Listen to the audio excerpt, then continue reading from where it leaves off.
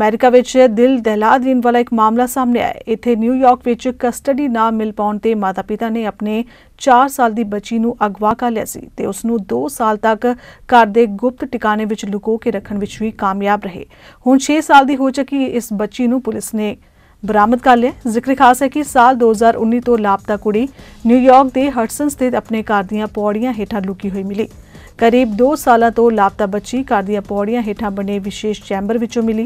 बच्ची की सेहत बेहतर है। मन्निया जा रहा है कि बच्ची नूं उसदे जैविक मापियां ने अगवा कर लिया सी। They somehow had built something where they could hide the child, and that's ended up being what the case was. They had the ability to hide the child and the mother in this location. I provided some photos of what we found last evening.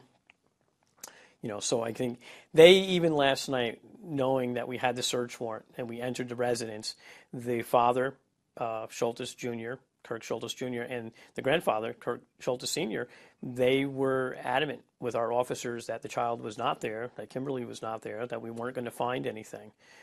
And that's which led me to believe, after the fact, that they had done this so many times and gotten away with it, they just figured that we would give up after a while and leave.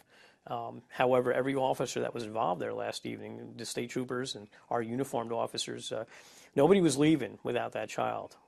We honestly believe that that child was there. And of course, at the end of the day, that's exactly what the case was. The child was hidden in that residence. So actually, Detective Eric Thiel, one of my detectives, walked up and down the steps a number of times during the course of the search. And he said there was just something about the steps that was off. It didn't feel right. It didn't look right. He took a closer examination of it. It struck him funny that these stairs that come off a set of bilko doors at the backside of the residence that go into the basement, they were encased. They were closed in.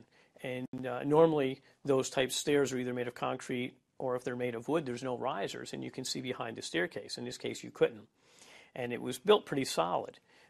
He used a flashlight, and where 2 of the step boards came together, he looked through the crack and he saw what he believed was a blanket. So they used a halogen tool to start removing the stair steps from the staircase itself. And then eventually they saw a pair of little feet. And when they got more boards off, they found the little girl Paisley and her biological mother Kimberly Cooper hiding in that location. She was in good shape. She was, it was concerning for our officers because, again, we went in there not knowing what we were going to encounter. So some of our officers were heavily armed. I'm concerned about how that may have affected her to see the police there. I'm concerned about why our officers could walk up and down the stairs so many times and the child not make a sound.